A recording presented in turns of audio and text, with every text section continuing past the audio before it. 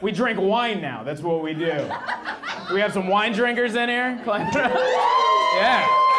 Yeah, wine. That's the way to do it. I like it. We go out, we get a couple bottles of wine, get all purple mouth. You think you're being classy, but you're just, you look like you just ate a Muppet. That's what we do. We get a couple bottles of wine, we get all purple mouth, and then we argue about politics that we agree on. And that's wine drinking. We just yell at each other as to who agrees more. And then they bring out the snacks. That's my favorite part, where they bring out the little meats and cheeses at the wine bar. You're like, ooh, is this a brie? What is it?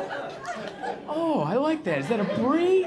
With a little sliver of meat and a cracker? Ooh, I'm being fancy, isn't that it? And then after a while, you realize it's just a high-end lunchables. That's all it is.